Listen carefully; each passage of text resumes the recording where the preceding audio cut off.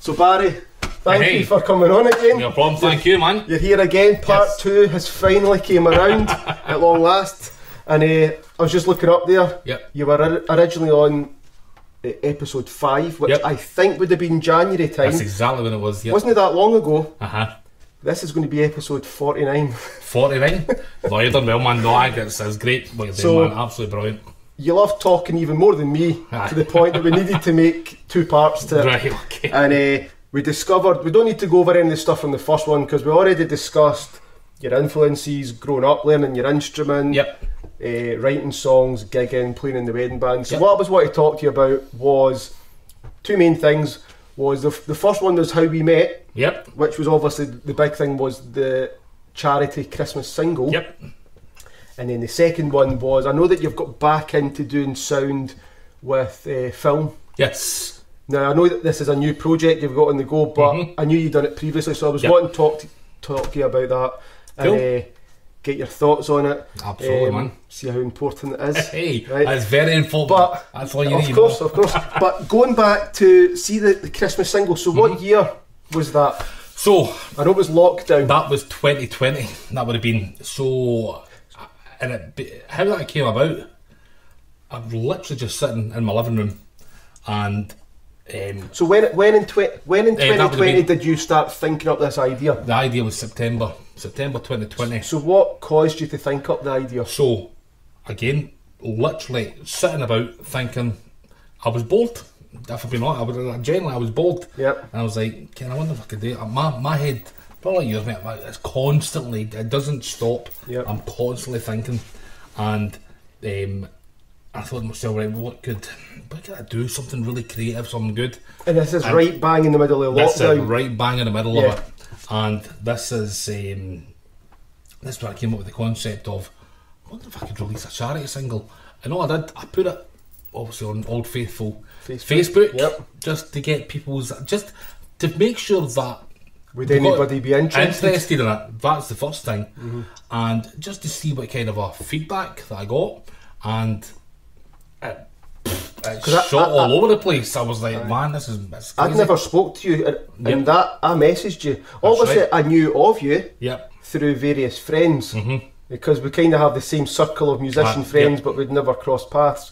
But I thought, I'll just message you at the blue. Aye, no, I'm glad you did. And obviously you came back. The beauty of it is I had my own studio, so it was as simple as I could record whatever I want and just email you the files. But tell us, so you obviously came up with the idea, put it out to the public, to see what kind of reaction you got, and then what happened? So basically, once I did that, then the next step, I was like, right, I want a good Christmas song.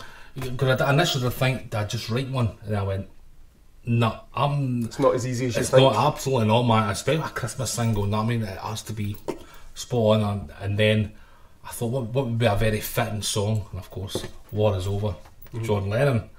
I thought, well, I would say there's probably 5 Christmas songs that most people, if you said, what's your favourite Christmas song, it would come under the 5. I definitely. And it's probably that one. Yep. Probably Wizard. Yep. Slade. Pogues. Yep. One. Aye. And I don't know, maybe Mariah. Mariah's normally a top that contender. Or Shakin' Stevens. Shakin' Stevens. Aye. But play that I would say more than likely that'd be your sort of 5. Yep. So why did you go with that one? Just simply because you're a big John Lennon fan? So I went with that one. One, because I thought the words were really fitting with everything everybody was going through at the time. Yep.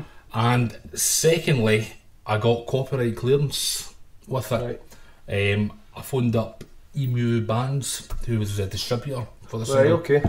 And I asked them their advice if they could put me in touch. And basically, it was something that even I didn't know.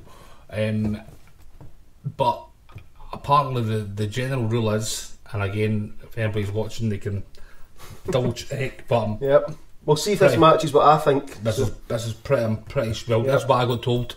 I teach PRS, PPL stuff and that. When it comes to actually, it can get really complicated when imitating someone or copying someone else's song, because then you get your different rights, like the publishing rights, and you got the recording rights, and you got who wrote the song, etc. But anyway, Emu Bands gave me the green light. They went, look, as long as it's like for like, you can release it. And I went, nice one. So that's what I'd heard as well. If you're recreating the song, there's no major changes, no changes to the words or the melody. Obviously, you would still need to say written by whoever. Yeah. The only time you would need actual... I didn't realise this. The only time you would need permission from the original artist would be if you were going to change it. Yes, so change it in terms of if you want to do a remix, for example, then you need copyright, then you need artist permission for that. And also you would need artist permission if you wanted to use that song, for example, in Morrissey, for example, if you... Let's say you want to record one of Morrissey's songs and use it as part of a McDonald's advert. I'm sure Morrissey would have something to say about that. You know what I mean? So, but yeah, so the things like that. So basically, once I got the clearance for that, I was like, right, okay, this is doable. And then I started in my head, I was like, you know, it'd be pretty cool. I could get everybody, I could get whoever's wanting to singing their own wee part and just building up the chorus, the verses. You're a musician. Yes. Why did you choose not to play on it? Do you know something? I didn't mean it. I had to actually a wee shout out to Jamie Taylor. Jamie was my right hand man through this project. Is this the guy you do the gigs with? No, that's Davey. I do the gigs with. So Jamie's a good pal of mine. Jamie's a great musician. Is he a bit of a man behind the desk as well? A wee bit. He was there basically just as market. It's always good to have a second set of ears there. Something to listen. Go, what do you think of that? That was good. Maybe try this. Just bounce some ideas off it. Plus, he was a major help in the actual organisation and stuff. Going out, filming people, recording people. So no, Jamie was excellent with that. And it was, I remember speaking to him one night. Him and Scott Ashworth actually asked both of them. I went, what did I play in that song? And I'm listening, I'm trying with it. I went, I played Hee Haw. I'm guessing though, there's so many. It turned out there was so many people. Was there any space for you? No, I mean, I dare say I could have overdubbed another guitar, but what's the point? Man? Does they need it? Does they need it? Does they need it? Because I remember you do, I can't remember. Did you have like it was like a karaoke version that play along to that? Because it's the same key and so basically tempo and everything. Yeah, so basically it came down to the method that I used. I sent everybody the same karaoke track. Yeah. That way everybody could practice and we're all in the same ball court. We know exactly what it is we're recording. Then I got Dave Cantwell on the drums.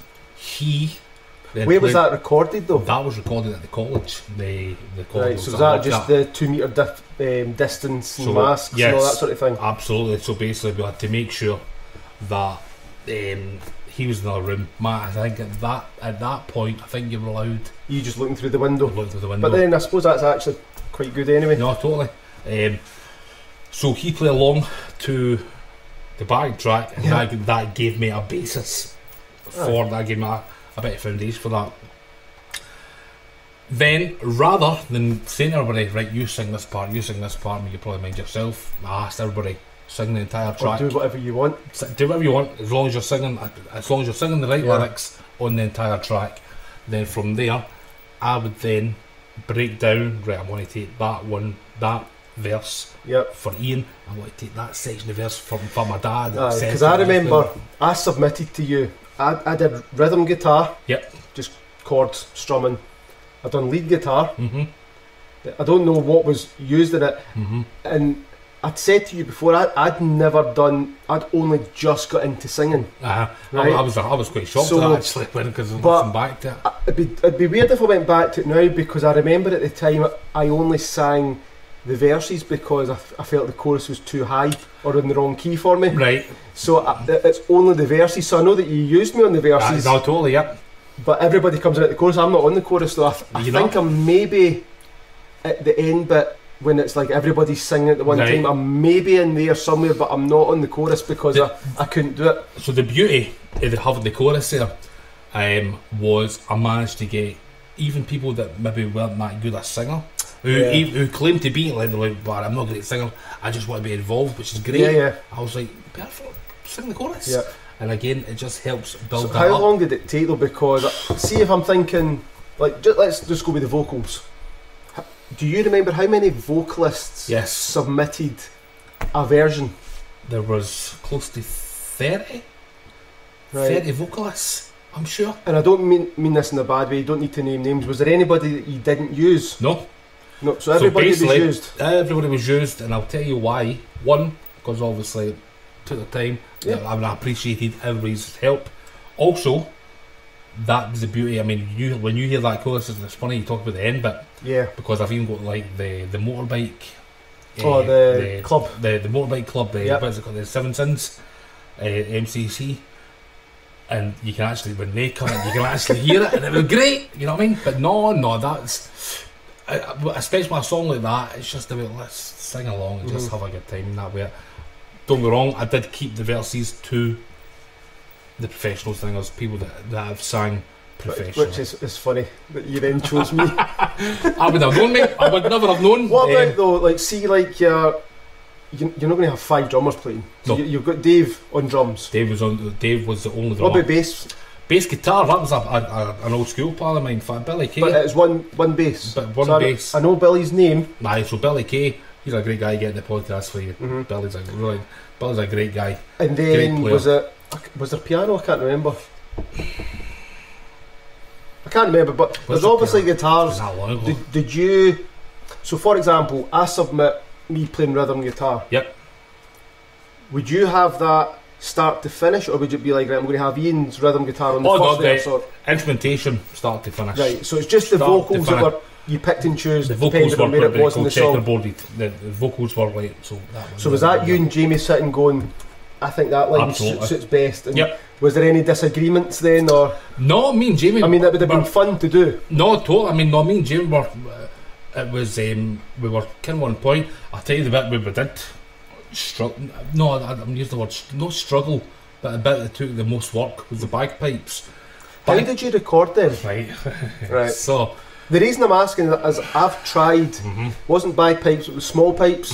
One that you've got the bag under your arm. I tried to record that for a song I done. Yeah. And I could not get the thing in tune. I don't mean this against the piper, No. but the guitar was perfect E tuning. Yes. The bass guitar, perfect E tuning. See, trying to get these Pipes. because might be one in tune, but the other one's slightly off, and it didn't matter how many times I adjusted it. Yep. Something kept going off to the point I had to scrap it. So with bagpipes is what they call it, a diatonic instrument. A diatonic means it's stuck in the one key. Right. It's not a chromatic, so a guitar's like a chromatic instrument where you've got all 12 keys. What I had to end up doing, first of all, I got them to turn off the low drone. Alright, okay. Got them to turn that off and just have the melody playing. Who, before you get going though, who was playing the pipes? So it was a guy called Craig White. Yep. Is that a local boy? Yes, so basically how I got in touch with Craig, if memory serves, wee Samantha, who was actually one of my students. I've known Samantha, I used to teach her guitar.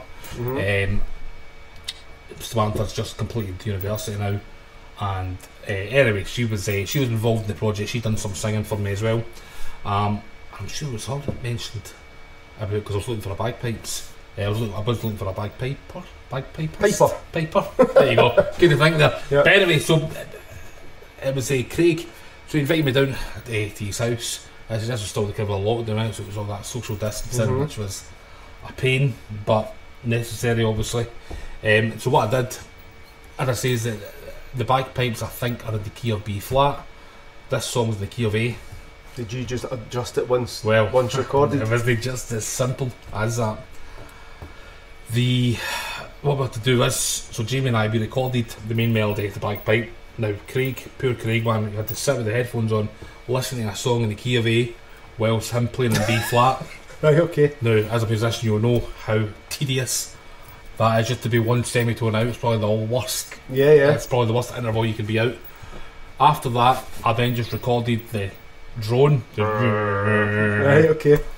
So anyway, taking it back to my studio, Jamie and I, we were up to about 4 o'clock in the morning. What was the reason for recording them separate? Was it simply that easier to edit? Easier to balance. So right, okay. Because we did try it, and I was getting too much of the drone. So just basically how I work in a studio is I like to have as much control over the sounds as possible.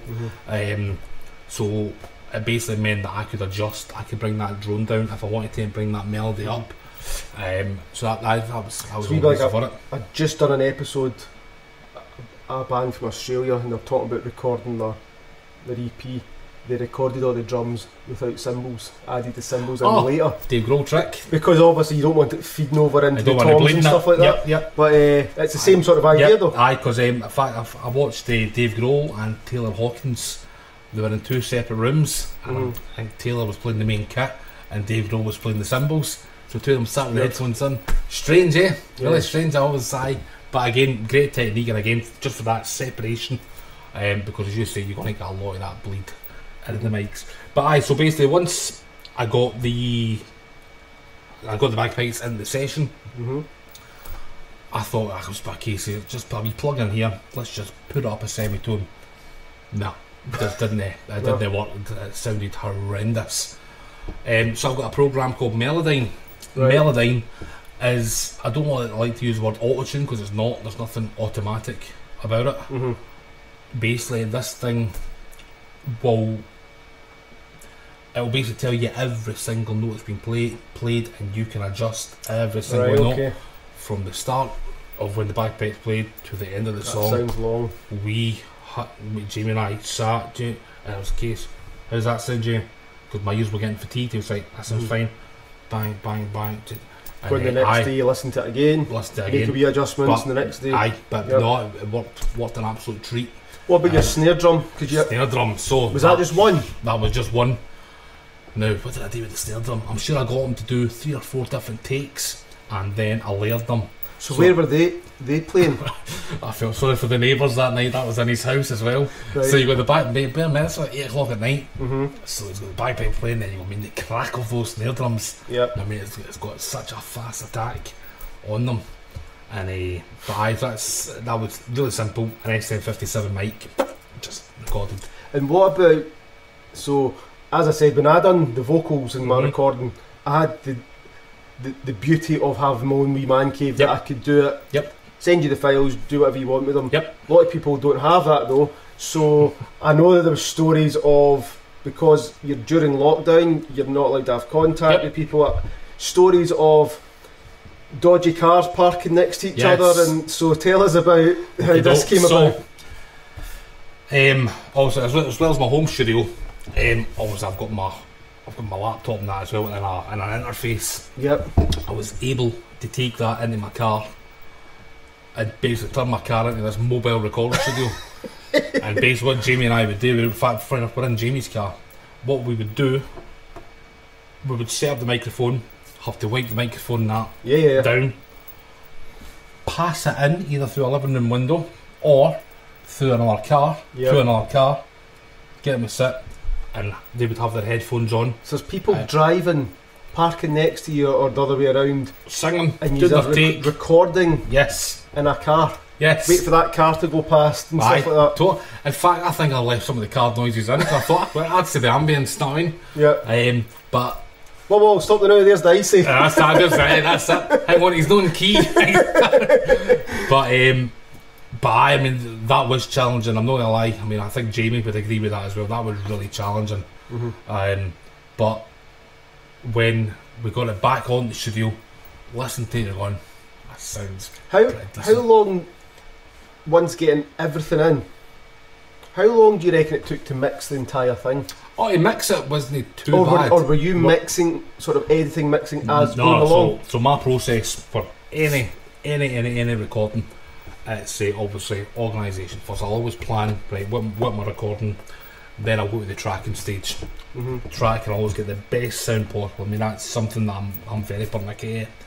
I will always make sure I see the audio I record. I will always make sure I could mix that and it would sound fine without a plug-in or that on it. Right. That's the key thing. After that, I then go to the editing stage where I'll tidy up things. I might move things about. I might move a word here or there. Then it's off to the mixing stage, then mastering, then delivery. And see, when you look at the entire thing, was there any part of it in hindsight now that you were worried like that's just not working, or was it pretty much you had that much input into it that you were you were going to get the guitar part, or you were going to get the correct line off somebody.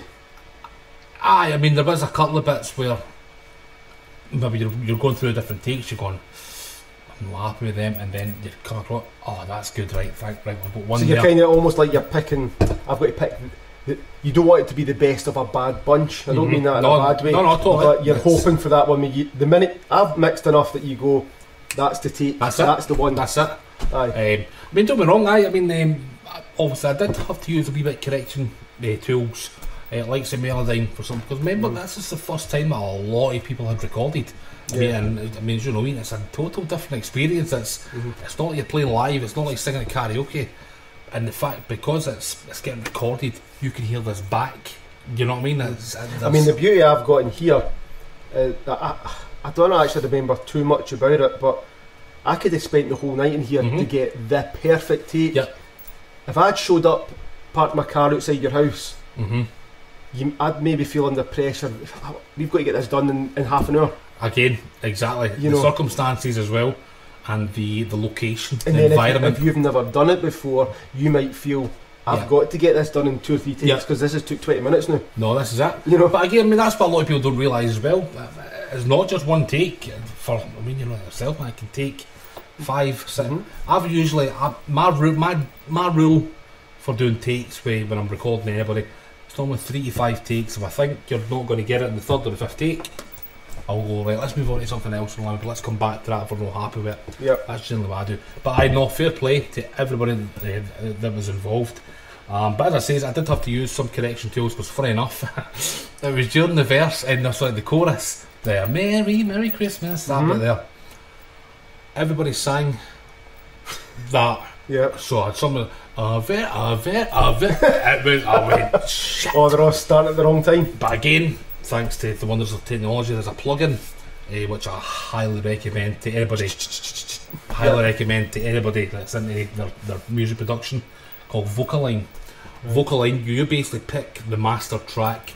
Memory serves, I'm sure it was Laura Begley's track. I took her as the master track. Sort of the one lead and everything. The one lead. Yep. And basically, if you can imagine, this plugin will copy the different her timing. Right. Then I'll adapt everybody else's, and see when I hit play, I went, oh man, yep. It was so big because there was so many singers. Yeah. And how many singers do you reckon there was? That's what I'm saying. About 30. I think it was about 30 singers. Wow. All in. And had you always? I know, obviously, once you got the track all done, there was the video that went with it. But was there always the idea to do the video? Because I would imagine you'd be maybe like, are we going to have enough time to do it all? So. Now let me get this right. And you're still under restrictions of. Aye, still under restrictions. I mean, so. Let me get this right. Yeah, so basically the video, we got the mix done, and I couldn't put a date on it until I got the date back from EU Bands of when I could release this, which I'm sure was the 18th of December. Right, okay. Once I knew it was going to be out before Christmas, I was like, right, music video. And literally I went about with my iPad again, me and Jamie again, shout out to Jamie again. And we just went about everybody. I played a very rough mix of the track. Yeah. Just got people to obviously sing along as music videos does. You came here, that's the first time I met you. Aye. Came in and it was literally that's 5 minutes. That's right. I think it was maybe three different lines I had to sing. Yeah. That's right. Something like that. Or maybe playing the guitar or something. I can't quite remember. That's right. And basically going around all the local businesses that were great. What about all your like drone footage and everything? The drone footage that came from what's the guy's company's name again? Is it Scott Drone? Scott Drone, thank you. Scott Drone. His footage was great. So Scott Drone has I contacted Scott Drone for my own band project. Alright. And I'd said to him, have you got any drone footage? I'd done a song. It wasn't about Bonnybridge, it was about growing up, but for me I grew up in Bonnybridge. Yeah, so I said, do you have it? I'd seen I typed into YouTube drone footage Bonnybridge. There was nothing really coming up, but there was footage of the Falkirk Wheel, Stirling Castle, all these different bits and pieces, and it's all this same person, Scott Drone. Who's Scott Drone? Contact them. Do you by chance have any drone footage of Bonnybridge? Yep. Came back to us, was it you're after? right, here's the idea. I've done a video, and you know, there's obviously different locations are mentioned throughout it, and to be fair to him, he took it away, and it's on YouTube. There's actual. I've got a whole video, right, and it's just all footage of Bonnybridge. He created the entire thing for me. Oh, brilliant, man, superb. But I says his footage is it's absolutely superb. And of course, it starts. I don't know if this was older footage or if he'd done it at the time. No, it was older footage because But there's some great stuff that he must have done maybe the previous Christmas or that, because it snow's falling a wee bit. Yep. It's like Denny sort of town centre. You've got like the Christmas tree lit up. It's obviously absolutely dead, no cars about or anything, so it looks brilliant. Oh, it's great, and it says, and I just have it. I should start the video. It goes into the tree, and of course, the funny thing was, so obviously Simon Gillespie will be speaking about soon for who I work with the movies. Yep. Simon edited the music video for me, and his idea was, he went, if we can get the drone going down at the start of the video, but then as the video ends, we'll get it doing reversed. Right. And we had a very tight margin to edit. The reason being because there was a couple of cars passing. So if you can imagine these cars going backwards, it just ruins the shot. No, totally. So, but Simon did great. And what about the idea? Because the thing that I liked about it was, video starts. It's not just the song. Who made the decision to have? You obviously done a radio interview yep. to advertise the project. Whose idea was it to actually have a bit of that audio leaking into the start of it? That was me. I did that on the morning of his editing, because when I saw Simon put the footage together, I went, Ken, did you just feel like it needed that extra? I thought just a bit of context, a bit of explanation almost. Absolutely, and it was because it just makes it sound. I mean, it would have sounded good without it, but I think it elevates it totally. And it was actually Wolfie for Central FM. He's been absolutely brilliant with me with my different projects now, like the Live and the Drive thing that I did, the Scott Ashworth projects, what have you. And I messaged him. I was like, any chance I can use some of the audio? He was like, oh, she can even. In fact, I'll send you through the high quality stuff. Right, okay. They've got it recorded, send me it through. And that wasn't the full interview, but I just picked. You just picked the bit you're wanting. Totally. And I thought it worked really, really well. And I gave people that bit of context of what it was that they're about to watch, and they knew that it was just a community video. And what about getting? So you've done the music video. You've got all the different musicians, bits and pieces. But what about all the local? There was like local businesses, dance schools, biker clubs, all that sort of thing. So how did you approach the ones that didn't have anything to do with actually making the song? So, let me get. Basically, I put a message out saying if any local businesses want to be involved, part of it, I'll just be a case of I'm really to sing along at the chorus, which again worked great. So did you just ask those bikers just cuddle up? Aye, happy? That's it. I could have the same. So obviously, being a lecturer, I'm used to talking in front of people. But it was one of those ones, quite intimidating. You're in this biker club. You know what I mean, really lovely guys, really lovely guy. I mean, obviously, I've known a few of them for I was that height, and I was like, right, okay, I'm off set, time to shoot. And I was like, right, guys, okay, right, let me get them. They were absolutely brilliant with me. And did the dance, see the dance school or schools? Yes. Was that footage that already existed? No, or we went and shot that. They actually had a full kind of a dance routine. Again, but because there were so many things in there, we could all have to pick and choose. That's what happens with the editing. Yep. And it says about the local schools. Well, school, St Pat's, they were excellent. They actually filmed their students in the playground. Right. And then I had this idea of getting all the teachers to sit down on the students' chairs. And get the students teaching the teachers. Right, okay. So I had a wee shot of that. It around. And then my pal Carlin, she works at St Pat, so I got all the kitchen staff and that to do. See, looking back now, see everything that you wanted from it, whether it be the recording aspect or the video part. Is everything in it that you wanted? Was there anything that in hindsight you go, oh, I wish we could have got that, but you just, for whatever reason, it wouldn't happen? You know what? I don't think so. I was really, really happy with how it turned out, how it sounded, everybody's involvement. Because I know the response online you know, put it up on social media. Yep. You know, I was obviously tagged in bits and pieces and that, but I mean, it done really well. No, it did really well. Yep. And it did cheer people up. No, totally. I mean, at a crap time. I mean, the amount of messages I got, people saying, Barry, I just want to say what a great job. I'm actually sitting here with tears in my eyes. And I know that I think you'd done a poll with regard to who do we donate the money to, because there was various different charities and so places that need totally. all the support. So and I think it was Strathcarn Hospice that eventually won the poll. Yep. How did you go about approaching them? So, in terms of the poll, I always wanted that it's a democracy. It was never, this is my choice. I remember you you said to people, what do you want? Yeah. And then when I spoke to Strathcarn, it was somebody called Claire I was dealing with. They were over the moon. They were absolutely thrilled. And then that's obviously because I went up and shot the later half of the video up there as well. That's where the Piper comes in. That's all shot up at Strathcarn. Right. So again, I know they were great. They were over the moon. So. Do you think, obviously, if you were to do it again, it'd be a lot easier nowadays because you would just say, come on to the studio, this date, time, whatever. But there was people afterwards saying, "Oh, look, let's do another one at some point." Do you think you might do? Possibly. I mean, I'm extremely busy. I mean, I'm really extremely busy. Also with other projects.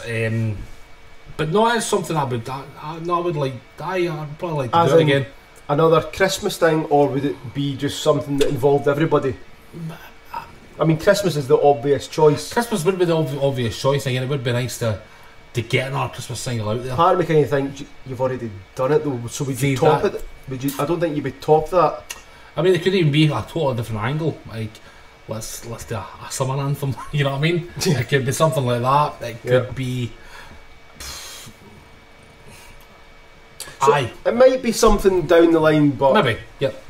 I mean, whatever. If it ever happens again, it will certainly be easier. I don't know if that means it's less fun because it's such a story behind that. Totally. That charity single and how it came about. I mean, even like just that's almost part of that is what makes it.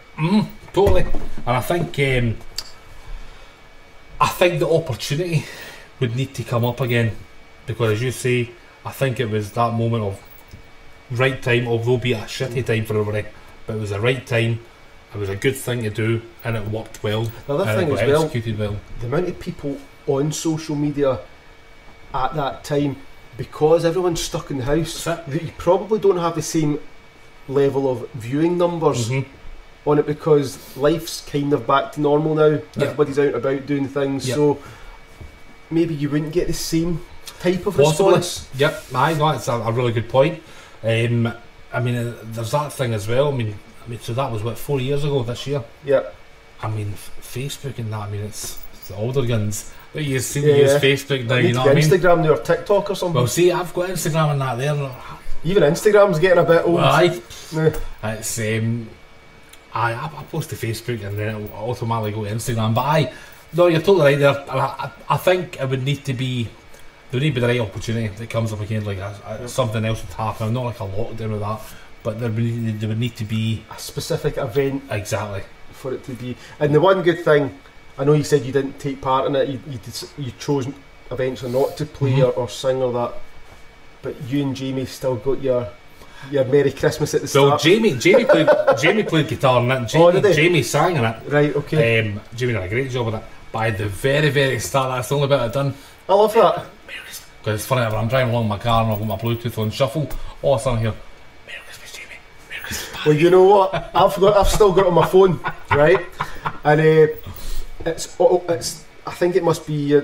It's always the first song on my iTunes, right? You know, you plug it in. Drives my daughter up the wall, right? Because every time I put the tunes on, before I manage to flick to something, all you hear is Merry Christmas, Barry. Merry Christmas. She's like, Dad, it's July.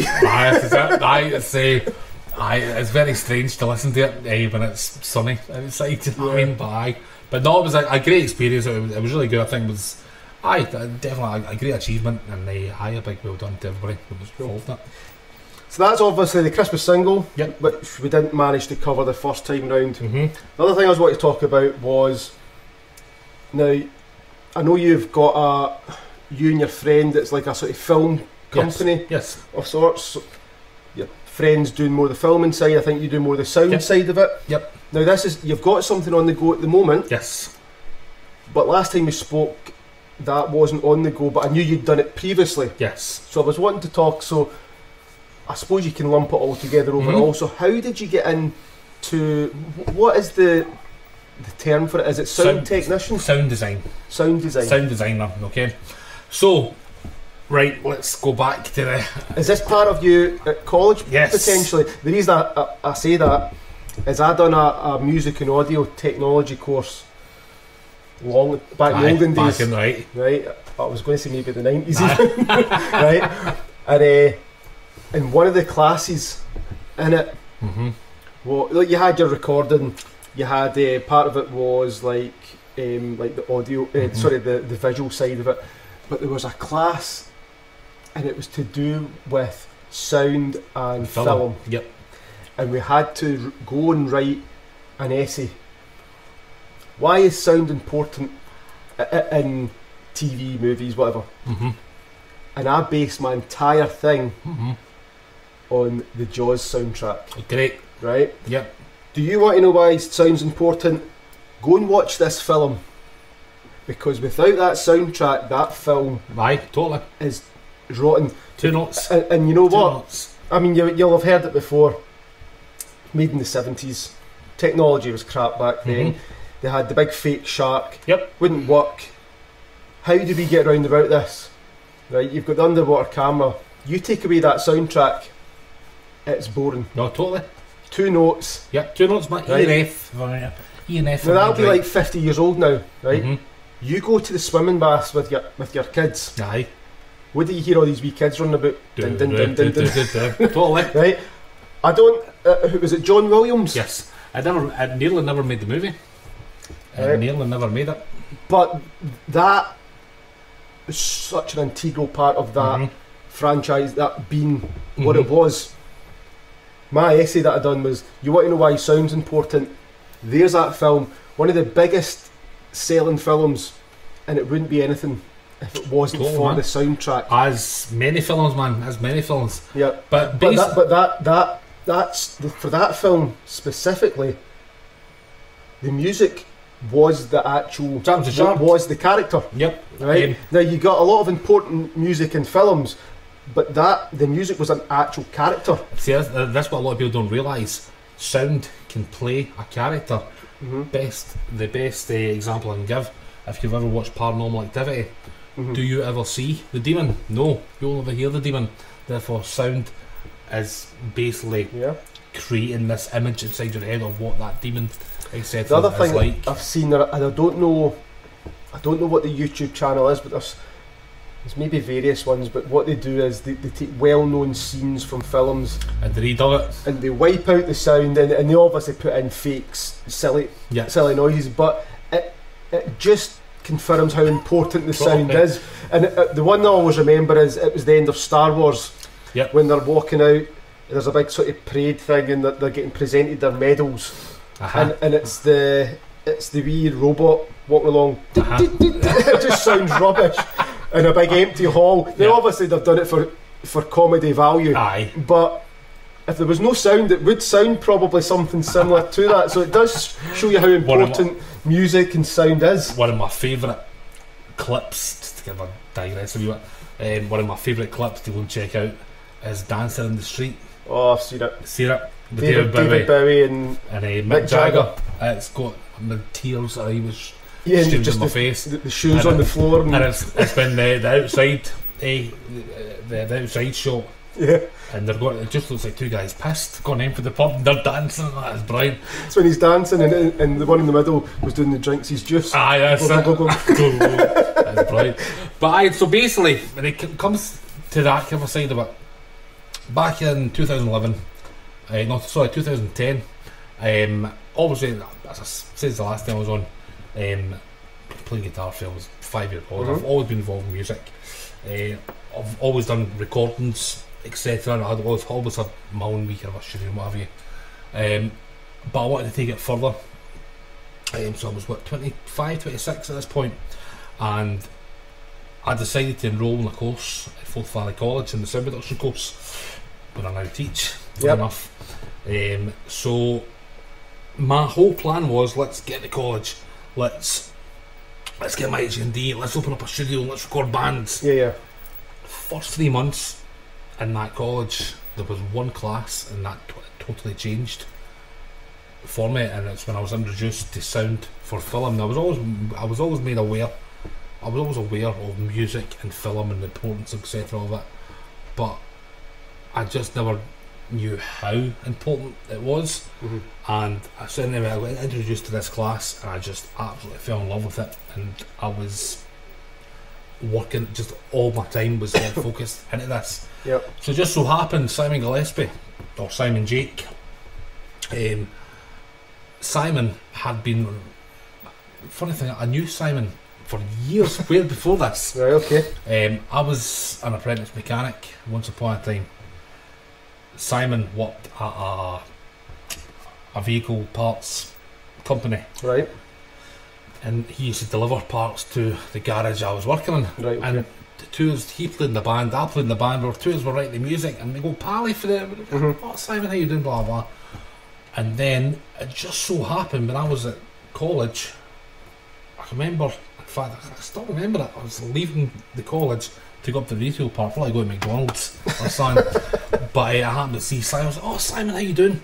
And he was working on a movie called, kill me if I don't remember it, The Wild Side of Life. It was called The Wild Side of Life. And is he doing more the filming side of it? Yes. Yeah.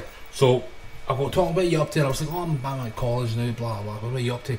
He went, "I've just finished editing a film." I was like, "Alright, cool." And I said, "That's something you hear all the time." I was like, I'm doing sound production."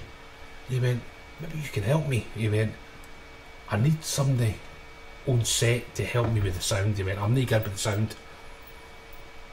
Visually, he knows what he wants. But so then, when I came aboard, it was just a perfect partnership, man. It was brilliant. It was absolutely brilliant.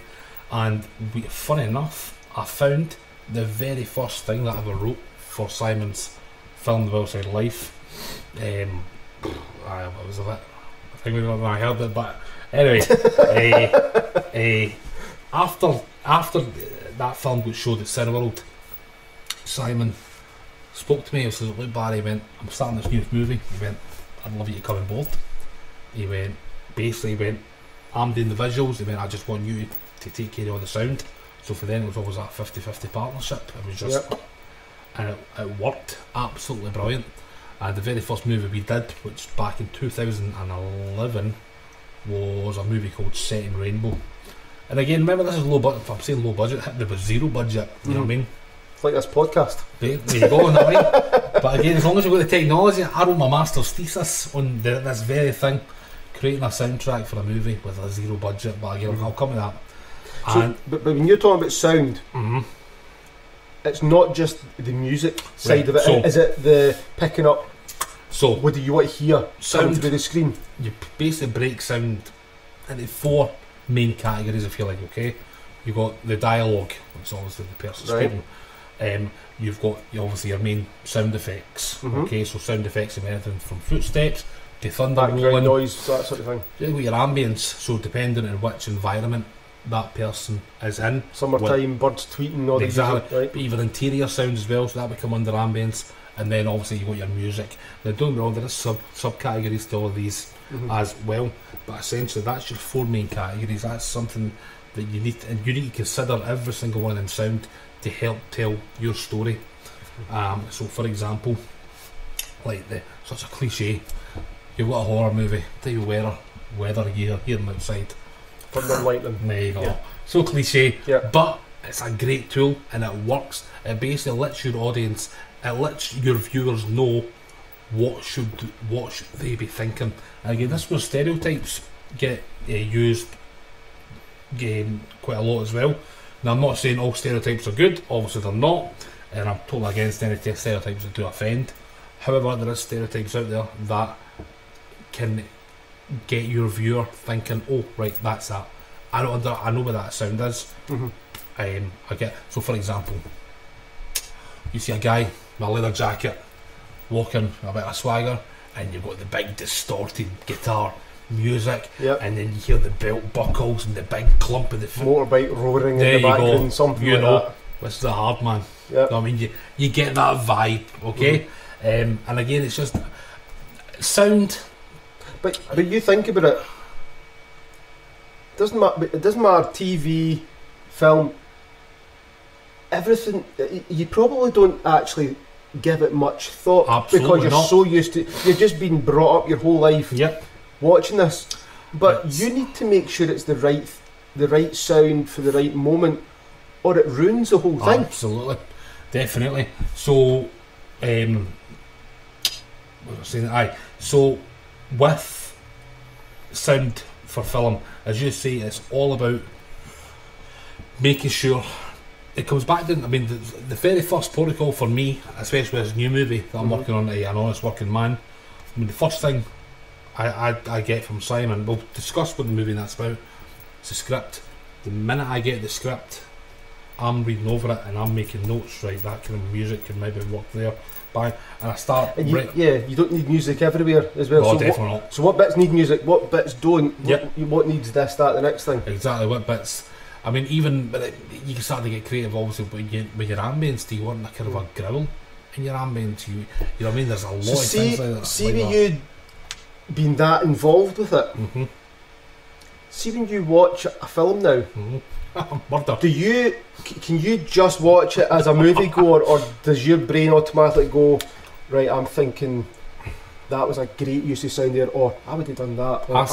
Ask my missus. She hates going to cinema with me. The reason I'm asking is the previous episode I done, I had James, who's a guitarist in the theatre world. So I'd said to him, having done it for so long now, I says, can you go to watch a theatre production and just watch it? Aye. And he says no. He says automatically I'm thinking, what's the guy doing down there? What's the drums doing? You know, my sister is a dancer. She's in the theatre world. She can go and enjoy the show, but she is watching because she I would have done this. They should have done that better. Blah blah blah. Brother-in-law, he's a singer. Yep. You know, same sort of thing. Because you're just in that world. Absolutely. So is that the same for you with sound? Yep. It doesn't matter what if I'm listening to a podcast, if I'm listening to an audiobook, if I'm watching a movie, TV programme, I'll be watching going, that's the soundtrack, what happened there? I'll rewind it. Oh, right, okay, they've done this, I've done that. Or, funny enough, I was watching a movie yesterday. What was it called? Ezra? A new movie with Rose Byrne and her husband. Byrne? No, I've not seen it. Really good. But again, the music, I didn't think the music suited it. Have you noticed, we'll always keep talking about, have you noticed CTV programmes? This drives me up the wall. They're in a cafe talking. Yep.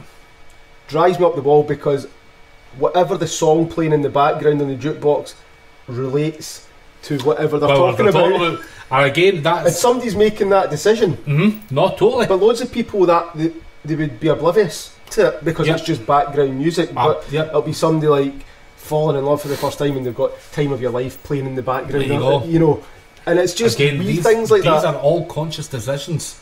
And again, it comes back to that word, narrative.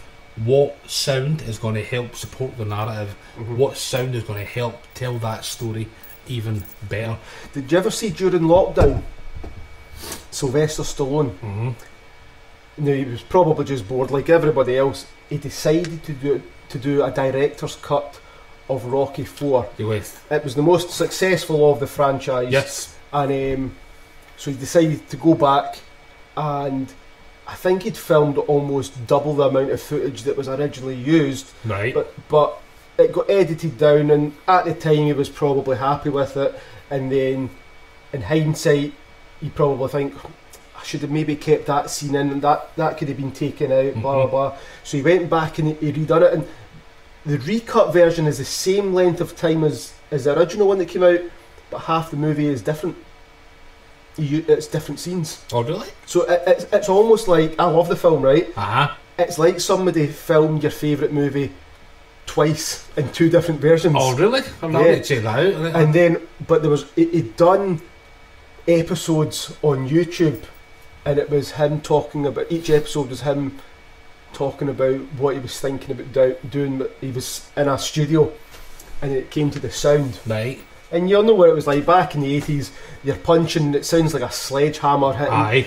And he's like, no, he's like, so all the sound was wiped. Like, we need to replace it so it's more realistic sound. And you know, he's tired at this point, so that punch there's not going to be as hard hitting sounding as the one at the start. And you know, a lot more thought probably went into it. I know, definitely. I mean, that's something that a lot of people don't realise.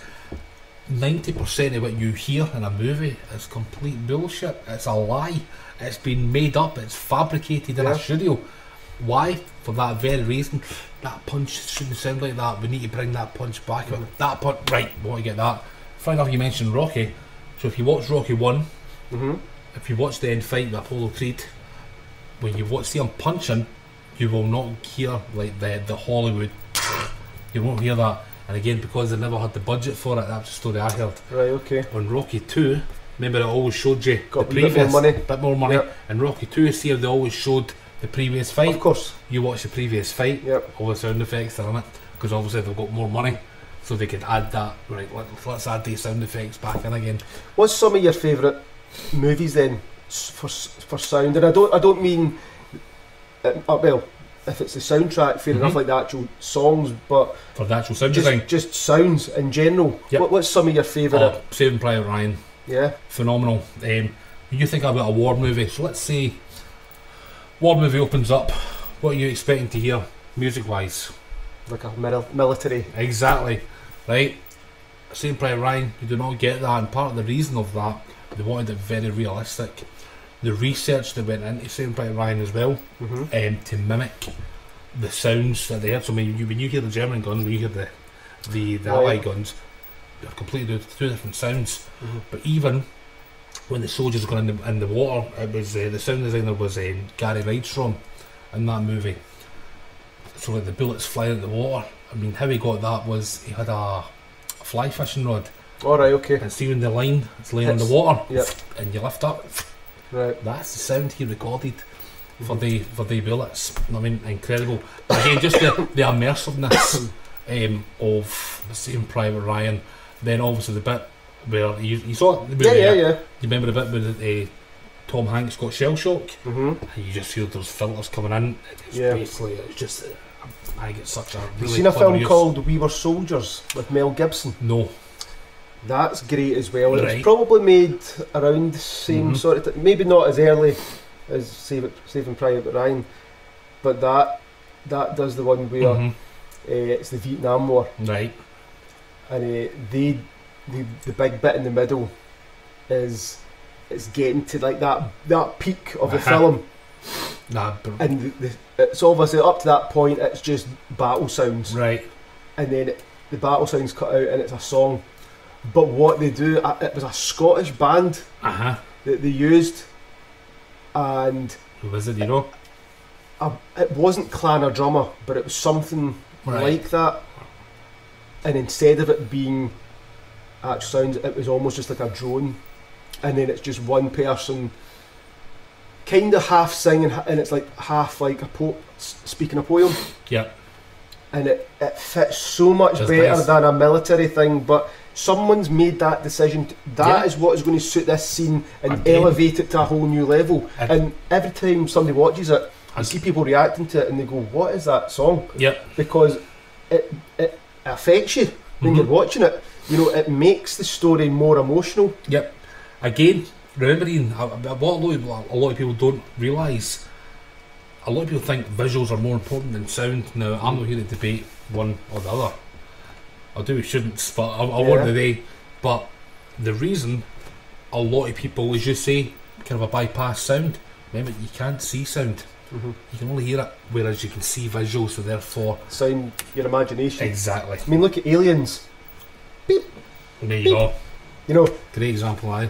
Dark. Yep. Oh, you've got there is that background noise which is meant to replicate space, and it's just that sort of ambience drone. Yep. And all you've got is that beep of the gun that's looking for movement ahead. Yep. I mean, that's a good point as well. I mean, a lot of the space movies get a lot of shit for some people, because obviously space is a vacuum, you get no sound. Yeah. Obviously, because you need that medium for sound to travel, and this is where kind of a physics and art punch or punch lock heads. Because I mean, can you imagine? I mean, I'm not a Star Wars fan. I know, shocking, but I'm not either. But I mean, could you imagine watching a movie like Star Wars when it's just all silence in space? It would be daft. Yep. There was one movie that tried, and I think they did it pretty well, to replicate what the sound would feel like. And I'll explain a wee bit of the science behind it. Gravity, with Sandra Bullock, George Clooney. Okay. So, sound's obviously vibrations, okay? So the minute I talk, my vocal cords are moving back and forward, therefore it's moving the air. The air's going back and forward like that. It's what they call peaks and troughs, and it's causing waves. That wave will then hit your ear, hits in what they call your tympanic membrane or your eardrum. Yep. That moves back and forward, and your brain translates that as sound. When you take air out the road, that's got nowhere to go. However, if you're in a spacesuit, that spacesuit's full of air. If you then touch something and you're talking, that vibration is going right there, and it's going into the table, because remember, sound, it's just not just air. Sound will travel in any medium. And when you listen to gravity, that's the reason you hear all those kind of a weird, creaky sound, and it's so clever, man. I was like, I like that. I was like, it's because they try to replicate. The other one that springs to mind is 127 Hours. I think that was the name of the film. Is that with James Franco? Yeah, so when he's playing Aaron... somebody got the rock. Aaron something. He gets stuck with his arm. Oh, I can still and I remember them talking about filming it, and it gets to the point where he's having to self-amputate. Yes. And obviously it was quite realistic, because the guy survived, so he was able to be on set and say, this is what I've done, this is what I didn't do, and they're all well documented. And it was, how do we get a sound? We want the audience to be part of this, right? So it's horrific, you know, having to self-amputate, and you get the worst part. He had said himself was the nerve, which is like a string of spaghetti, right? And he obviously had to cut it. And they're saying, what do we do to make this scene better? And it was, we need to make some sort of noise that visually you would think that's, you know, so it was like high-pitched violins or something, but just split seconds, so it was almost like an electric shock every time you were talking. But it's fascinating, but you don't think someone's had to sit down and go, what do we need to do with this to make it better, and then how do we do it? I mean, so I'll give another example as well. So talking about Simon, the first movie we did was Set in Rainbow. The next movie we did, which was quite successful, was The Last Love Letter. The Last Love Letter, with more of a cast, with more of a crew, it was great. But there was a scene in that movie where Simon's character, he has got one of the bad guys, we'll call them, we'll get one of the baddies, and basically Simon takes off his shoe, the guy's strapped to a chair. Simon gets a pair of pliers, puts it on the guy's toe. Now you don't see it. Puts the pliers on the guy's toe. Tell me what you know. And then the guy eventually does say, Simon goes, aye, thanks. And then you see Simon's arm going up like that. Now you never see the toe. You see that the pliers, he's got a pair of pliers, and you see he's gone down there. So again, something like that. When I sat down with that, I wanted it to be as gruesome as possible. I wanted the audience to go, to look away, even though they're not looking away for nothing. I mean, so what I get for that. So when you're recording kind of a gore sounds, the best thing you can get for that is stuff like celery, tomatoes, squishing down tomatoes.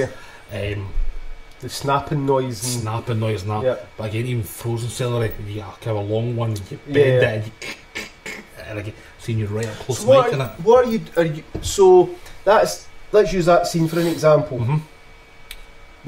They filmed it. You know how visually it looks.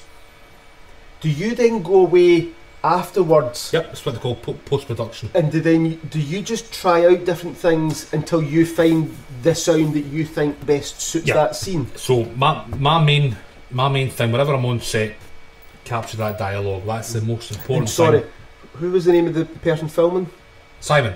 So is Simon, does he have a part, or is he pretty much, my job is to get the visual, I'm then happy to pass that over to Barry to do the sound part? He's all visual, I'm all sound. Albeit he'll have a look and go, yeah. I mean, we cross over each other. I mean, you're pretty much like Simon. You make sure it's captured for everyone to see. I will make sure it's captured for everyone to hear. We'll then get together and make sure we're both happy with the end product. So again, I'll give you a typical scene, alright? Okay. So basically, I'll be on set, with a boom mic or a lav mic, whatever we've got there. We'll record the set, we'll record the scene, sorry. Simon will then go and edit that scene. He'll edit it to you get what they call a locked picture. A locked picture means that scene's now finished. Right. It's locked. It's now ready for sound. He'll then send me over that sound. I'll get the audio I recorded, sync it up, and I'll get a wee listen to it. I'll go, right, okay. Then, at that point, is that just the speaking part? That's just the speaking part. That's all I've got. Beforehand, when I was talking about, I'll make wee notes in the script. I'll go back to my notes and go, right, what did I originally say there? Right, okay, let's try this bit of ambience. Sorry, what I was going to say though, like, for example, two characters standing in a field on a summer's day. Yep. When you get that sound, does the mic pick up the other sound? Does it bleed through, or is it just that mic is purely for dialogue? So you have got to add in that other everything. So the sounds I'll add in, kind of a wee bit like, you know, like if you record the drums with cymbals, they will leak into maybe the tom mics or that. So it's nothing like that. No, nothing. So basically, my job there is to pick up the dialogue. Once I've got that, I'll then go to it's Pro Tools I use. I'll go to my Pro Tools session. I'll then add an ambience. So the ambience will be whether small room, big room, outside. The birds you hear outside, whether it's in a room, whether it be outside, whether it be in a field, is it a sunny day, is it night time, that dictates all that. But even location as well, so that I'll put in my ambience. I'll then think about, right, what type of, what Foley do I need? So Foley is recreating character sounds. Character sounds broke down into 3 separate things: footsteps, close sounds, and then actions. Actions are things like if you've got a character picking up a book, opening up a door. Right, okay. So then you need to have 3 tracks per character. I did not think there was that much involved. I'll show you. I'll show you the session. I've still got the session. So I'll do footsteps for one character. I'll then do it for the next character. So you're just having to sync up everything that you visually you see. Yes, everything. Once I get all the character sounds, great. I'll then move on to sound design. I'll move on to what they call hard effects. Hard effects are pre-recorded sound effects that we can use. So for example, let's say there was a gun getting shot in a scene. Right, let me try this gun effect. Let me try. I like that one. You know what? This will be your sound design now comes in. So you like that gun sound effect, but you think it's needing to be a bit more futuristic. Let's add a wee laser sound underneath that. So see if you filmed something and it was like, say it was like a car speeding away. Yes. Screech of the tyres. Right. Would you not use the sound when that was actually filmed? No. Would that be completely different? Completely different. So I've got my own sound. I've got about 40 gig worth of my own sounds that I've built up over the years. Okay. But normally I'll spend a day. So. And have you created most of them yourself? Yeah. So I'll spend a day going out getting the sound effects that I need. That way, again, it's back to that word, having pure control over what it is that you're trying to capture. So I'll go out. In fact, I'll give you an example. There's actually a clip on YouTube. You can see Rowan Atkinson when he's filming Mr. Bean. They're out filming and they're only capturing the sound of all the different car sounds so they can sync that up later. Right, okay. So basically, once I do the Foley, I'll then go with the hard effects. Once I do the hard effects, I'll then think about sound design. That's why I put my own spin. on the sound. What can I do to make it more original? What's something what's not been done before, or what could really emphasise this scene? Then does it need a bit of music? There's a bit of music going to emphasise it. The music's a funny one as well, because if you think Back to the Future, Power of Love, I mean, it's the actual song playing, right? Rocky 3, you got Eye of the Tiger, it's the actual song. But there's hundreds and hundreds of music that it's not an actual song, it's just like the swell of a violin, and just to emphasise whatever the character's feeling on the screen or that. Yep, that's so I mean, and again, that's what you call score music. So I should have said that as well. So music can get categorised into two. Obviously, you've got your pre-recorded music. So a really famous director that only uses pre-recorded music, Quentin Tarantino. Apart from the Hateful Eight, he did bring on Enrico Morricone. What's his name? Guy with the Good Bad Ugly. I know who you're meaning, yeah. So, he brought him in to do score music. Score music is when it's actually... See, I was talking about the Foley sound there. You're actually watching the scene. Imagine writing music, watching a scene, and you're actually writing it to picture. So that's score music. So you've got score music, and you've got your pre-recorded music. And again, just when you're talking about swells and things like that, that's more score music. That's specifically for a scene. Do you ever have to... Because I've watched a few actors have got podcasts. Have you ever got to overdub? Yes. And what would be a reason for having to do that? Would it simply be there's been a technical issue and it's not picked up? So a few what we were wanting. Could be a number of reasons. Number one, it could simply be that the audio is unusable. It could be unusable for many things. It could be due to a technical fault. It could be due to having, let's say you're shooting a movie like Braveheart, you're in the middle of a field, you need generators. So again, your sound's going to pick up all these generators. Or I've seen something with that. It's some type of movie like that. There's a bloody plane flying overhead. We've got to wait for it. You need to wait for it, and then right, okay, let's go again. So that's one reason it's deemed unusable. The second reason could be that maybe the director wants to change a line in the movie. So when you watch a movie, you'll see the over-the-shoulder shot, and maybe when it's flicked, that person's still speaking, but they've actually replaced the line to maybe make more sense in the story. So that's a wee bit like, that's almost like, well, I suppose it was easy with Darth Vader. Yes, because the guy, his face is covered. Sync. Yep, there's no sync. But they then brought someone in. I don't even know if he knew that the vocal parts were not going to be used. But they bring someone. Was it James Earl Jones? Yeah, it was. Yep. So that could be another reason. Another reason could be performance. It could be maybe the actor just was not up to scratch that day. Therefore, it's what they call ADR. ADR's automated dialogue replace or additional dialogue recording or replacement.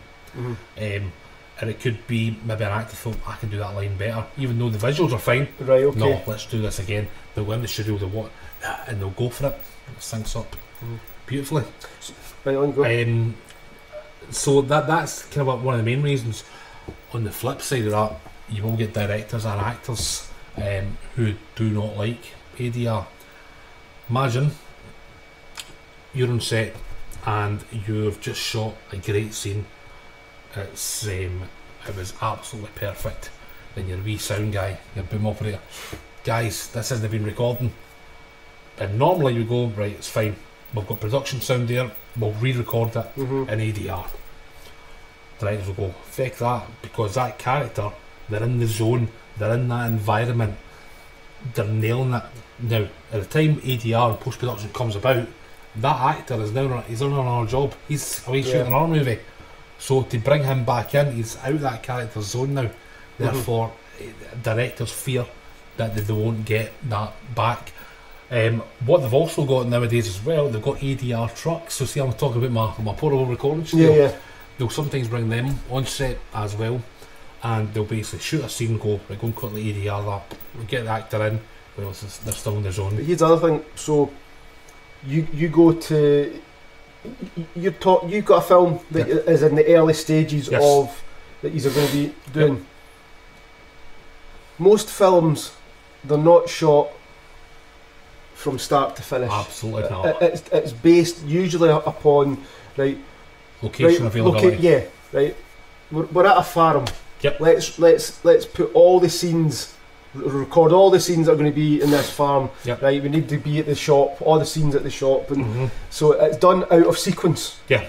Which it blows my mind. Because I suppose that's when you see a good actor. Because I'm just like, if the character's happy at the start. Yep. And then halfway through the film they've got to be terrified, but you've got to film the terrified bit first, and then again that's when it comes into your director. So what I was going to say though was, you film the first scene, whatever that might be, coming up, right? Yep. Does Simon, is that his name? Yeah. Yep. Does Simon do a rough edit of that scene at the time? I mean, I know he might change it, but does he do? This is pretty much how I'm wanting it.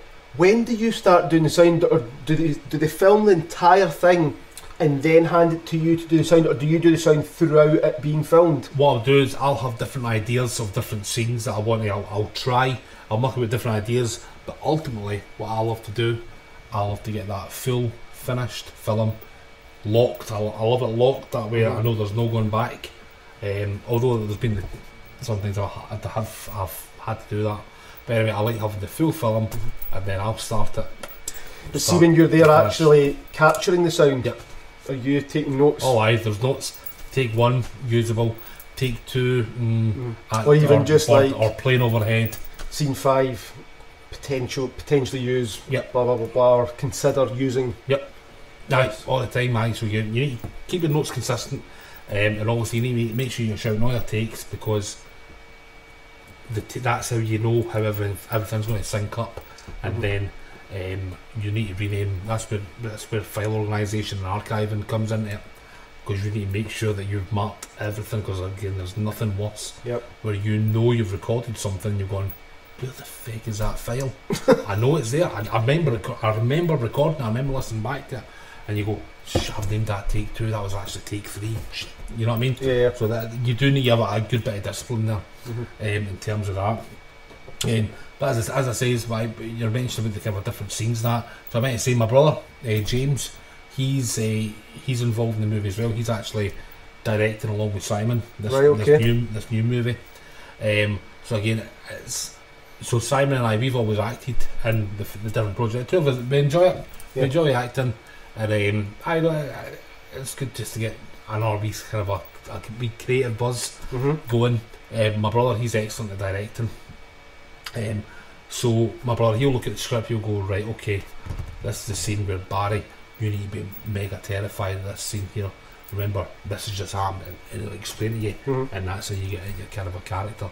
And then it's just say, compare that to like maybe the start of a scene where, right, Barry, that's a big, maybe you're all happy, you've just came out to McDonald's, you've stuffed your face, you're great, you know what I mean? So it's that, and again, that's the importance of having a crew that you can rely on and that you work well with. Yeah, that you trust. Absolutely, you definitely need that. So tell us a wee bit then, I don't know how much you can tell us, but what is the current project that you've got on the go at the moment? So the current project is called An Honest Working Man. And sorry, so you and Simon done a couple of films previously, but there was a gap. So how did you and Simon, who approached who about, let's you fancied maybe trying to do another one? So I'm not going to get the details, but basically Simon and I, we never really spoke. We never really spoke for a couple of years.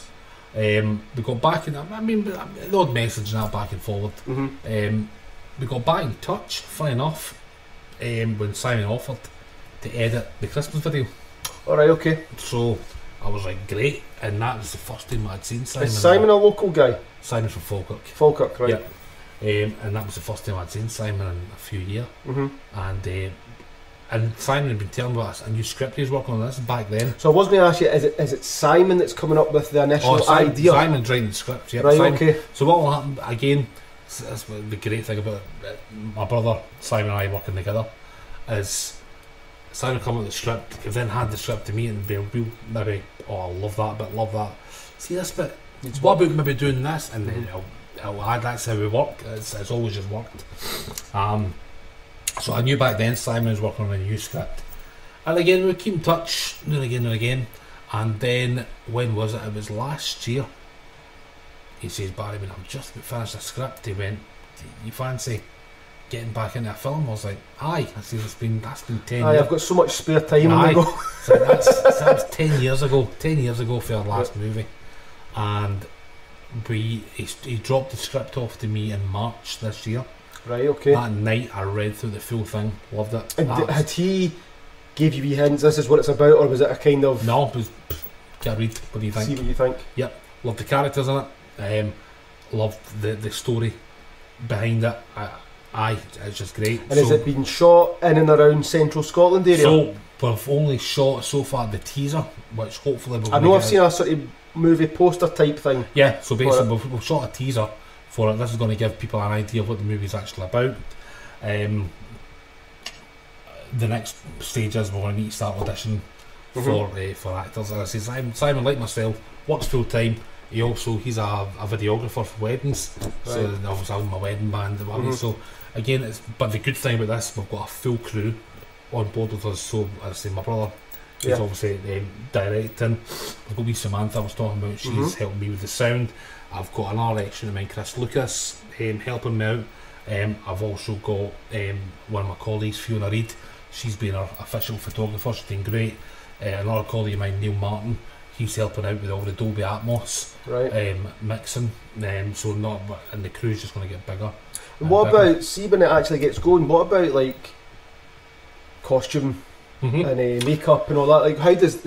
Yep, so what happens with that is it's just be a scene by scene basis. So basically the first thing was we'll ask, because funny enough you should say that, I actually spoke to Simon about this, because the movie's going to be set up north in the middle of nowhere, a wee remote island where they're still living in the 1800 type thing, you know what I mean? So we're looking for very plain clothing. It can't be with boss t-shirts and that, you know what I mean? It has to be, we're looking for very boring clothes and that, so none of that's something we're really considering that. When it comes to makeup, I say there's a few people that obviously Simon and I that know as well and that want to get involved, which is great. The Dean Grant, she's excellent. She's been involved in a few films that with us before. So it's just going to hopefully grow and grow and grow from there. So how long's a piece of string, I suppose, but assuming everything goes as planned, when would you be hoping to start, like day one filming? Let's go. We were hoping to start in July. Again, July, busy season, wedding season for Simon and I. I would be really chuffed if we can get some auditions done for the start of August. And then I would like to start filming September, maybe even before then. Do you know how big a cast you're going to have? There'll be about 20. 20 people. You've got obviously your main cast, and then there's, don't worry, you're in the ring. You're in there, alright? So you're saying that you're hopefully going to be having some sort of trailer. So hopefully a teaser the next couple of weeks. Right. So... Oh, sorry. Yes. I shouted to Ian Donald as well. Ian Donald, he's doing some of the score music for us. He's doing some of the slide guitar. Ian's a good guy. Ian obviously he's Delta Blues, and he's put a wee Scottish twist on it. And he also knows every bloody instrument on the go, and he's better at it than me, which drives me up the wall. But one of the tunes he wrote, we just recorded it on the fly, and it works absolutely great. Like an instrumental type thing. I'll send you later on. What I was going to say was the thing that drives me. Two things that drive me mad about movies nowadays. So hopefully you're not going to repeat these errors. Right. Trailers. Right. They give away the whole bloody story. Yep. Right. I'm like, no, I don't need to go and see it now because I've seen the bloody trailer. Yep. Right. And maybe I'm just getting old. I can't sit for 3 hours and watch a movie. Alright, This is why I love movies from the 80s. Hour and a half, at the very most. Don't need an explanation. Yep. Right? Weird Science, they just create a woman on the computer. You didn't need to know how it all came about. It's just happened. So within 15 minutes, you're into the story. It doesn't take 45 minutes just to establish who the hell everybody is. So what you're actually talking about there is you're talking about the narrative there. There's a theory called Toradov's theory, where it's basically broken down into three. Where you seen Act 1, Act 2, Act 3.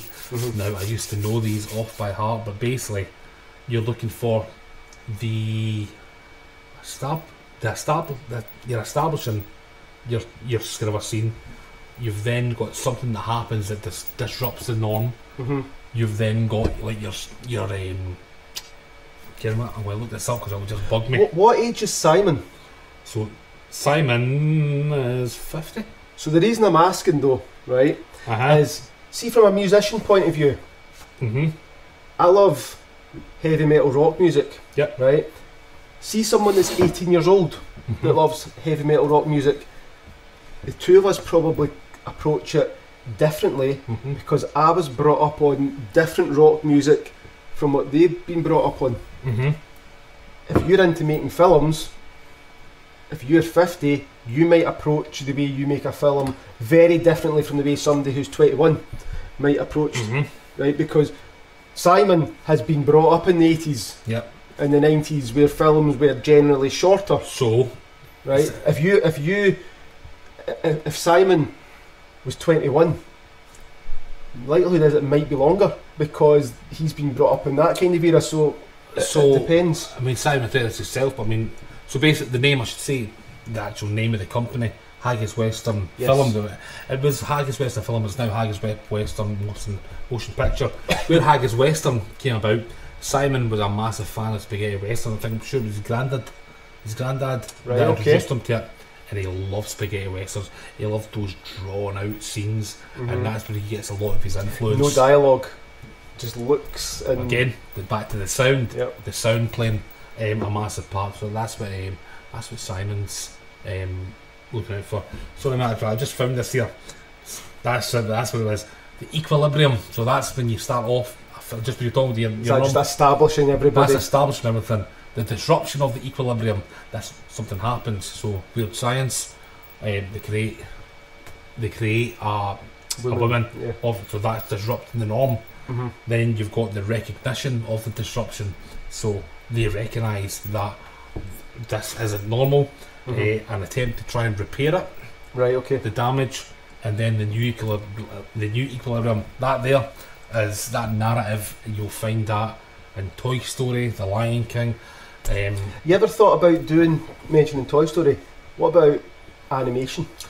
That is a tough thing. Just because, again, I mean, I'd love to. You get someone into the studio. The reason I'm asking, my brother-in-law has done voiceover work, and I've seen him do audition tapes, and it might be that he's got 2-3 lines to do, but he's got to do them the same line with different emotions. Oh, different emotions, yep. And you've seen like your wee clips of Tom Hanks going in to do Toy Story, and he's like, whoa, well, and he does. Snake in my boot. He does it a certain way. Snake in my boot. Yeah, totally. All different emotions. No, I would love to do that. The thing what do we call it with animation? I mean, there's a reason animation takes years, and it's because I've not looked into it as such, and I don't know what the technology is nowadays. I dare say it's more accessible now. But it's something I've never really explored. But not animation, that'd be even a wee animation short would be great.